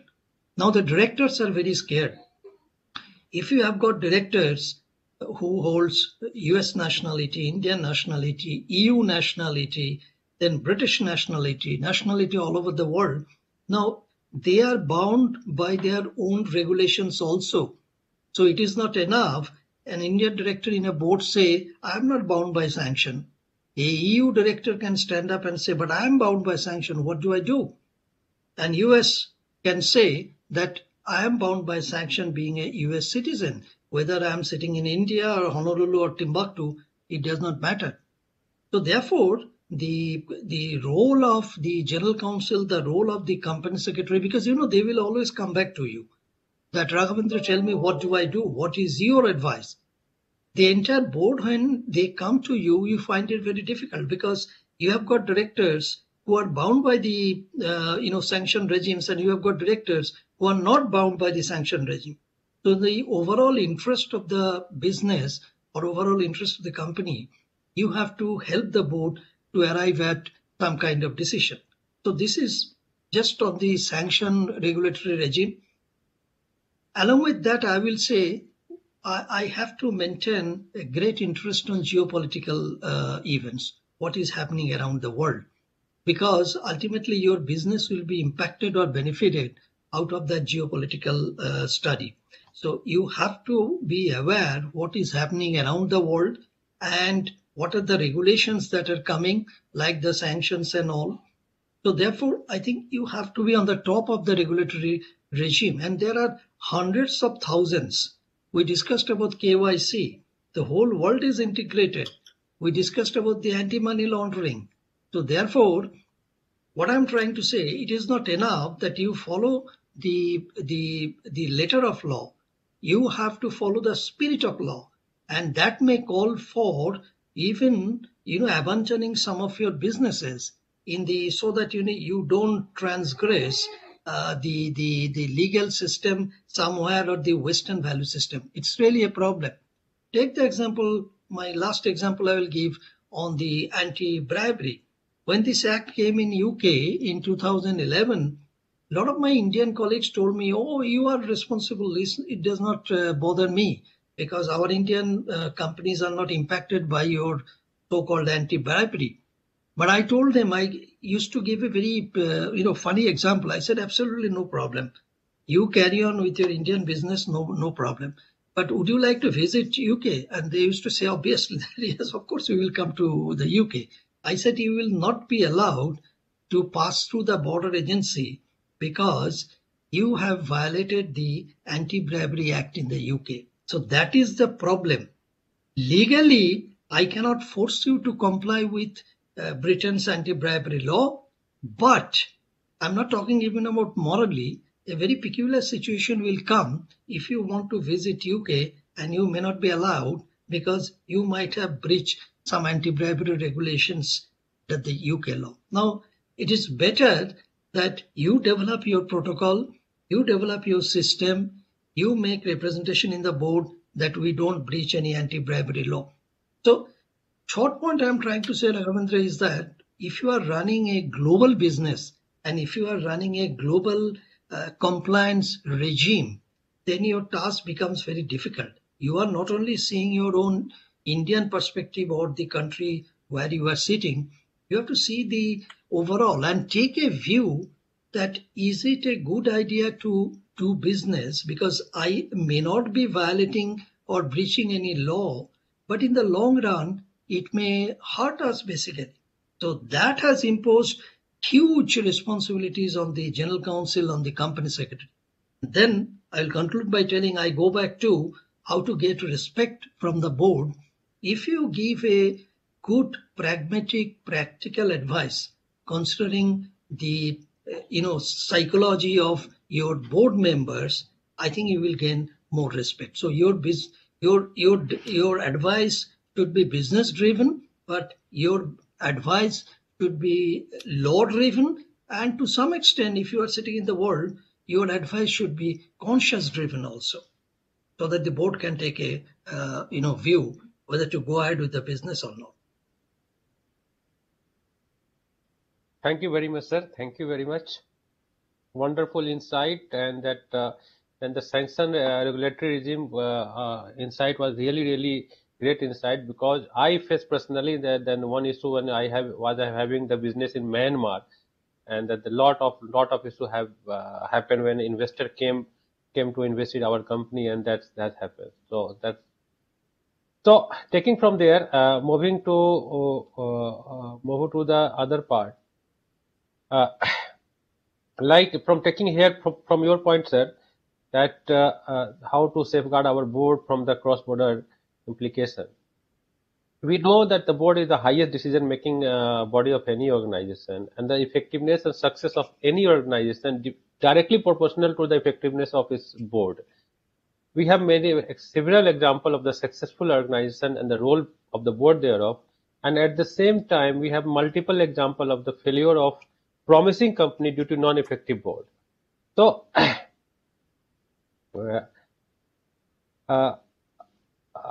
Dhaval, may I ask you one question? Sure. What role does a company secretary play in facilitating the board effectiveness, either through their engagement with the management or board committee chair? And can such effective board meet corporate governance as well as the value creation challenges, given that the pace of the business has seen an impact of the pandemic? Second point, how is the modern day company secretary sharing this responsibility, and what are the expectations from him? Okay. Let me go back to my analogy about us juggling 7 balls in the air and trying to turn on the treadmill at the same time. I think board as such are continuously in scrutiny by your stakeholders, including your shareholders, your regulators, and even third-party suppliers. So times like this, a company secretary plays an important role in managing these various responsible aspects responsible to maintaining the board's effectiveness. Now, I mean, I can give you some examples in terms of, the board composition. So like Abhijit sir said, if you want to, gain the board's respect, ask for work, right? And this is where your proactivity as a company secretary plays a part, which is your board composition. And this is the caveat here I want to put is your engagement with and buy-in from the company CEO and the chairman of the board, because they are your best and closest allies in getting things across the line and making sure that the company maintains in its strategic path, right? So coming back to the composition, board composition is a key to the board's effectiveness. I mean, as a company secretary, making sure that the chairman's and the CEO's view on where they want to take the company, whether the board skills that they need as a collective are there in place, whether there is a right balance of skills, expertise, diversity on the board. That makes the board, effectiveness way more robust. The second thing is, and again, it comes down to, and I'm talking about the new age board governance that is bringing in fresh perspective to the board, right? That means not discounting the value an independent director adds to the board, but I think regulators have stipulated a specific time frame up to a time where a director can be considered as independent. And I think that is where the board succession plan comes into play. So to build an effective board, to build upon this board effectiveness, right? The board should have an effective succession plan, not because the person, a non-executive director, is complacent, but it is to build a talent pipeline so that it keeps assessing its ever evolving need on where the company needs to go. The other point that I would make is the timeliness and quality of information that gets presented to the board.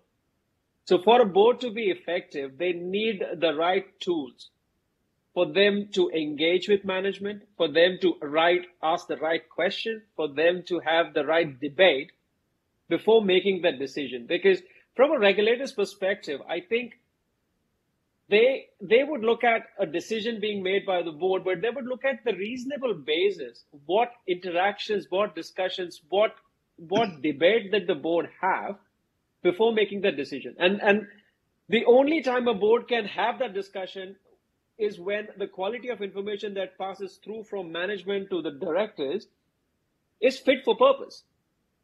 From a management perspective, they would love to see the whole universe and a whole MI and rack status for risk, matrices and all.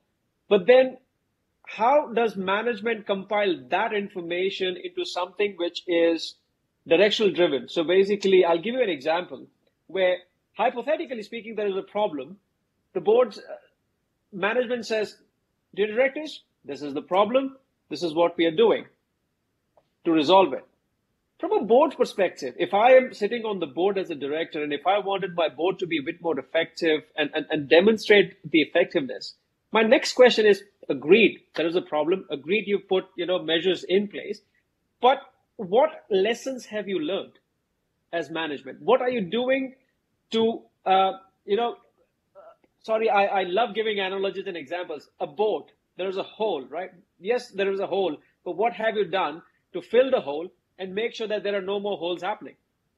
And exactly the same analogy. So from a management perspective, the reporting that goes through to the board, for them to be able to make an effective, timely, robust decision, the information should be result driven. Something that sort of enables the board to have that robust discussion, fit for purpose kind of an information. Sorry, I'm hopping on, going tangential on a few other things. But as a company secretary, like I said, continuously working with the chairman and the CEO to ensure the discussions that are, focused at the board are in the right direction. Agenda planning is another route where, this is the aspect where you have the discussion with the directors and the chairman. even committee chairmen, so the discussions with the risk committee or the audit committee and the board, whether you are as a company secretary able to establish that connection, that cross committee reporting, that cross committee collaboration to enable the board make that effective decision and effective governance. And the last point, and I'll close off with this last point, and that is have a robust, well-structured board and committee effectiveness assessment process in place. So all well and good that the board decides that we are moving in that direction, but is that direction in line with the company's strategy? Are there regulatory developments that has occurred in the past 12 months or 3 years that requires the board to course correct?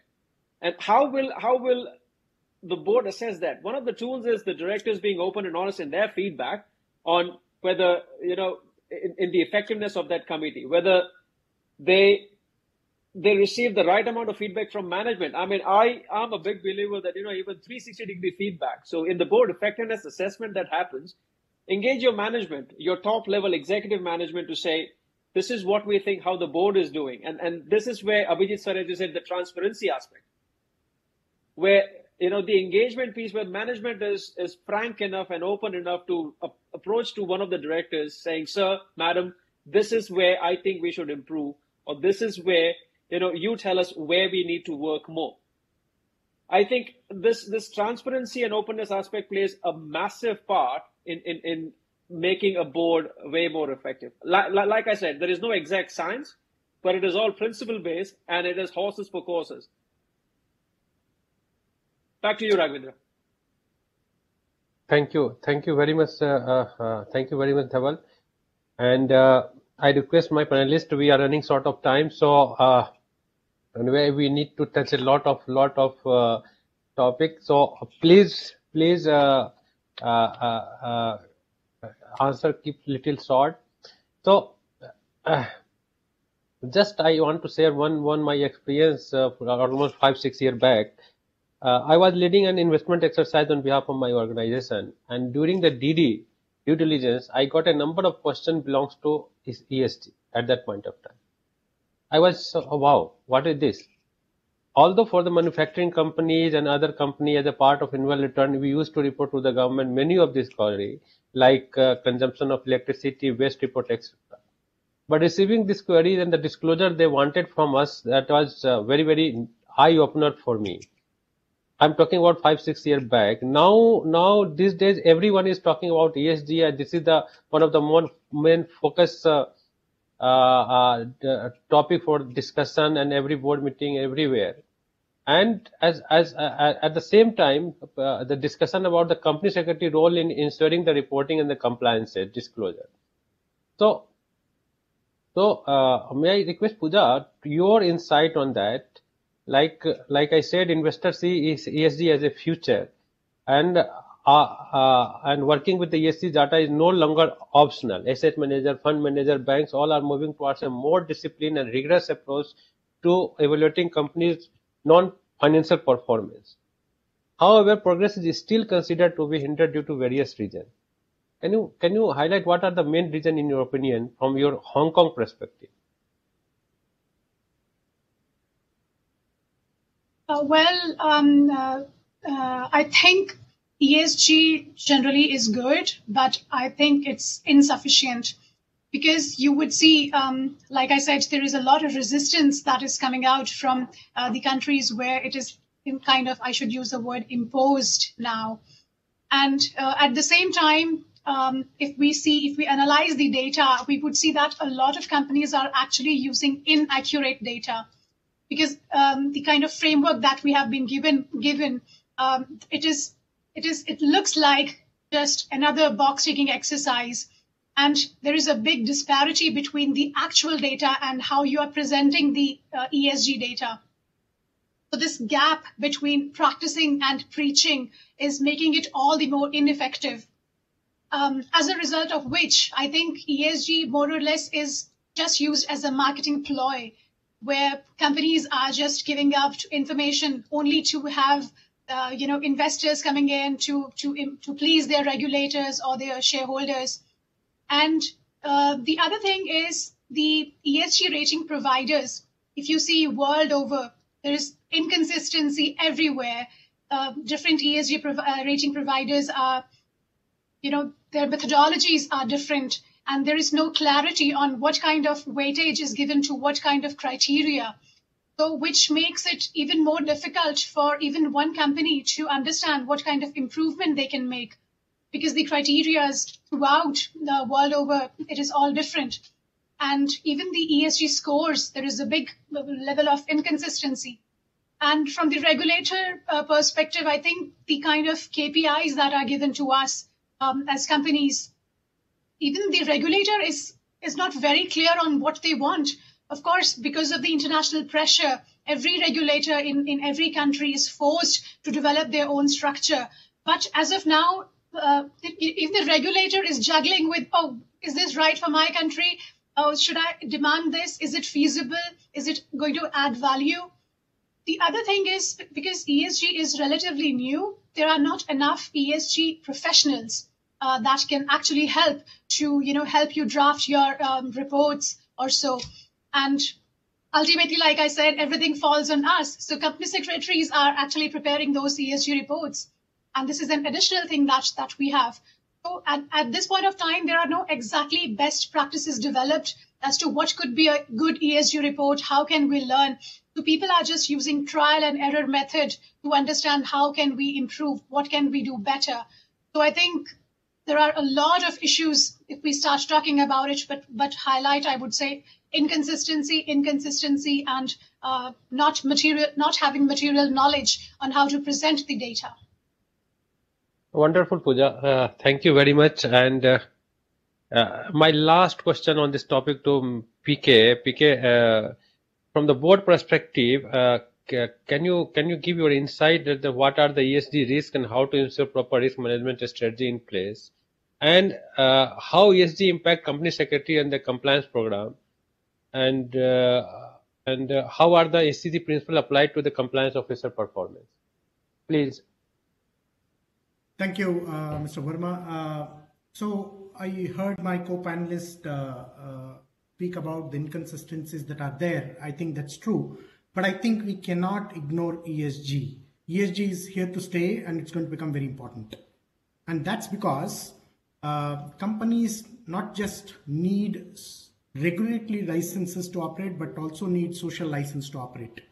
And particularly companies like Tata Steel, which is in the manufacturing sector, will need that social license to operate, because the communities matter, employees matter, customers matter, suppliers matter, without whom you cannot do business.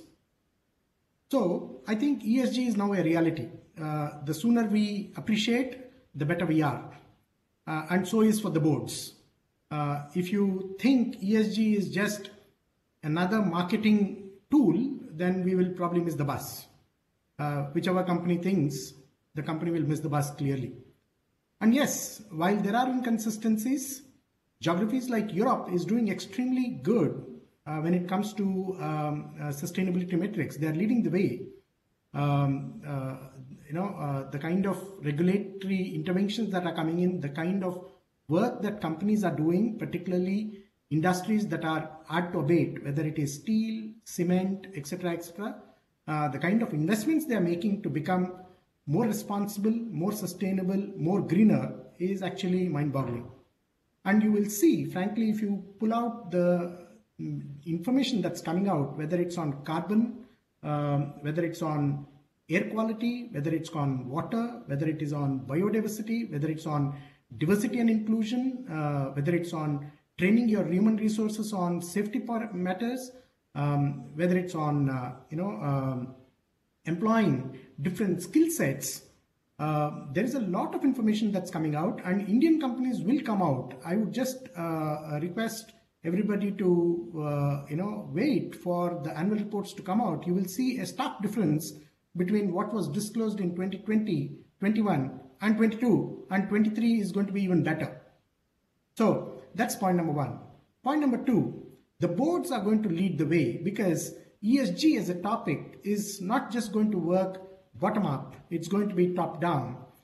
because at the end of the day, the boards have to own up this, because it does have a direct impact on the sustainability and the future of the corporation.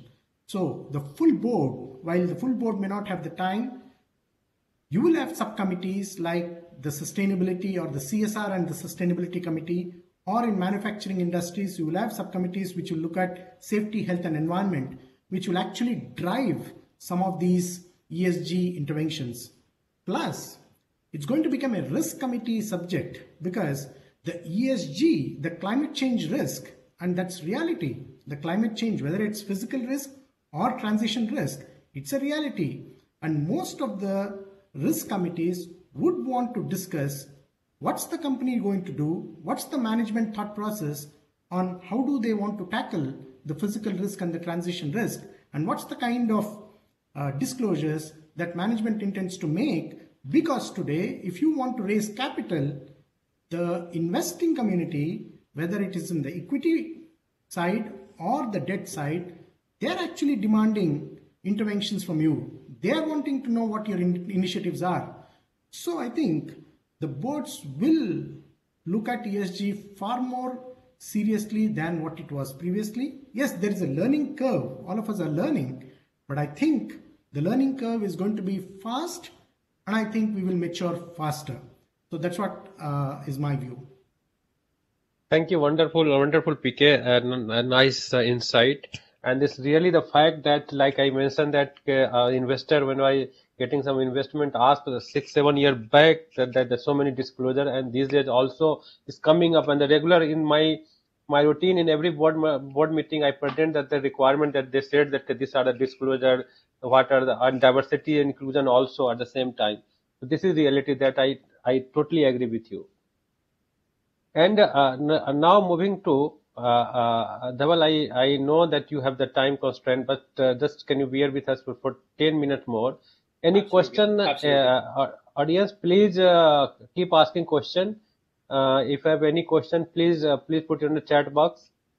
So one point that Dhaval, from your discussion only, that the virtual meeting and the technology part, and then that came about the cyber governance. So cyber governance has become so much important these days that I was reading a report a few days back that cyber crime is the second largest reported crime, and damage inflicted by this cyber crime is expected to reach 10 trillion by 2025. And this, what this 10 trillion constitute mainly the IP theft, business sensitive information theft, price sensitive information theft, opportunity cost due to disruption in service, cost of cyber insurance, brand reputation loss, and shareholder wealth erosion. So from the cyber governance perspective, may I request Pooja again to you, please? Why do you think that cyber governance has become a high priority item in the board agenda in many organizations? And why I am asking this particular question, because most directors are not cybersecurity experts these days. And I believe that the cybersecurity should be the top-down approach, and board should take initiative to build culture around that. So what is your point of view there? Thank you. I think, like I said, the directors do not need to become cybersecurity experts, but we, company secretaries, we need to. So from directors' perspective, they just need it. They just need to have a macro perspective on what kind of cybersecurity policy they need to have. So they just need to focus on the impact on the risk or reputation or what kind of business continuity plans they have. So they don't have to use the technical jargon to present what kind of detailed reports in terms of technology. They just need to have a general understanding of the security ecosystem, or what kind of relationships you have within, and you need to assess what kind of assess and address the risks that you face. So I think cybersecurity is not an IT problem. It involves the entire organization. There was a study conducted in Stanford University which said that 88% of data breaches actually happened due to employee mistakes. So you can see it is not because the directors were not able to did a bad job at it. It just requires a mindset shift in the mindset of the employees. And from the Hong Kong perspective, I can say that in 2019, there was a report published which said that data breaches in Hong Kong have jumped to 80% in the last 5 years. So we will see a lot of data privacy laws and the regulators are getting rather more teeth to take stricter actions against us. From the director's perspective, I can say that newer laws and regulations are coming in every day, newer responsibilities. And there is an increased liability from the board's perspective because there could be a breach of duty of oversight of risk and security if there is any kind of data breach. And that could land the directors into, shareholders' derivative suits. And from the cyber security perspective, I think the boards just should focus on the risk and the reputation and the business continuity. The other idea could be we can employ defensive layers, just like we used in the older times, so that if the first layer stops acting or is compromised, the second layer or the third layer could be used. And this is just a common sense thing that we can use. We don't need to become IT expert. So I think right now, as they say, data is the new oil, but I always believe oil is the new oil at the same time. So from the cyber governance perspective, we do not need to think like IT people. We just need to think like people with common sense. We just need to see how we can, keep our assets protected. The other thing could be just like a company, we can say that this is the type of policies, privacy policies or data protection policies I have. I think when we are using, because we are working in an international world and we have a lot of supply chains connected to us, we cannot simply say that, oh, I have these policies with me. I think we also need to demand those policies from our vendors, the same level, because our data is compromised if we are working with them. So this kind of ecosystem that companies have built around themselves, I think it is required that we focus more from the security perspective than the IT perspective, from directors' point of view, because ultimately the liability will lie on the directors. They are liable from the legal perspective. That's my opinion on this.